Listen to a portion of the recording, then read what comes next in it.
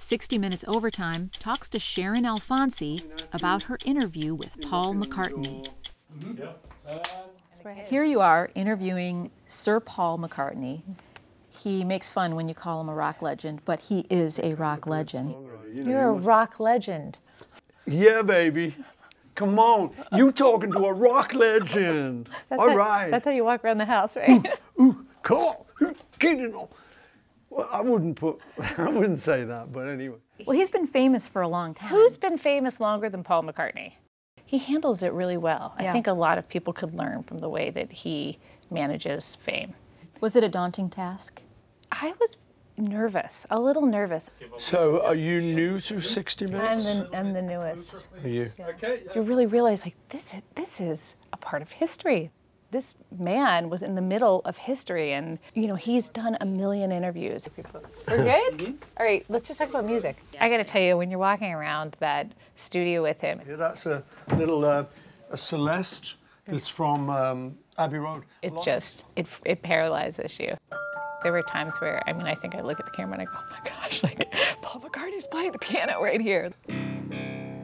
I don't care how many 60 Minutes cameras were there. It was just me and Paul, and we were having a moment, and he was playing the organ for me.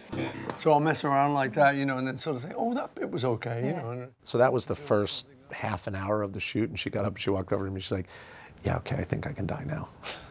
Bill Owens, a longtime executive at 60 Minutes, raised his hand to go to England with Sharyn Alfonsi and produce the story.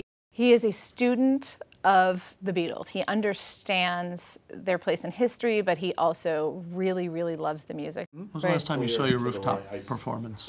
A little while ago. I know way too much about the Beatles. The reason that we're showing you this is how tight it is. He was like, you gotta see this, look at how they're looking at each other. This is about. So to do a Paul McCartney story is purely selfish. Let's think about that, but I think that's a good point. It's good. So what is going to satisfy the extreme Beatles fan in this story?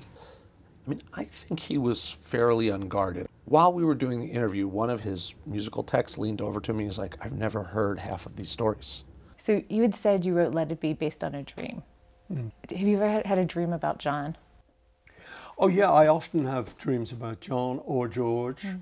I often dream about people who aren't here anymore. I think that's one of the great things about dreams, because you get to re-meet them. You know, you get to hang out with them, and then it's only when you wake up you go, oh yeah, it was a dream. I mean, I can already see the headline, John Lennon visits Paul McCartney in his dreams. Yeah. Are they good dreams or bad dreams? Yeah, no, they tend to be very good. Yeah. The relationship was so complicated. They needed each other so much. I think Paul McCartney is the only person who could tell John Lennon no, or that doesn't work.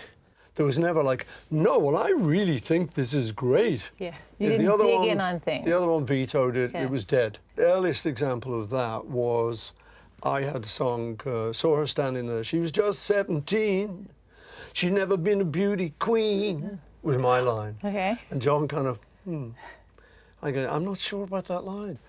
So well, let's change it. Just 17, you know what I mean.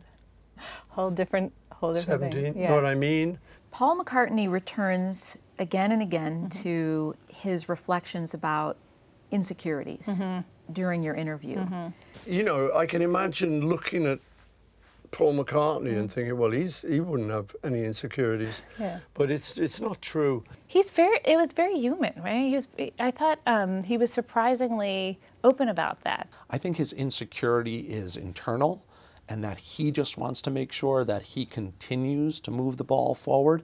Like, how do you do better than Sgt. Pepper's and the White Album, Band on the Run, and, you know, Flaming Pie? I mean, he's had all of these unbelievable hits, but yet he still needs to make music. I think it's, if you care about what you're doing, if you really want to get it right, then you've got to deal with insecurities. It's what makes it right, you know, because that's wrong.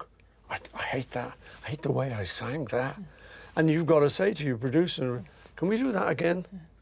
He said, I think it's okay. Yeah, I know it isn't. So I'll go out and do it again. You go, oh, that's better. as many times as he talked about having his own insecurities and what drove him, one of the things that surprised us was all of a sudden he turned to this story about John that I had never heard before. Because I remember John was a bit insecure. What? John Lennon, you know. And he gets choked up, Paul does, telling the story.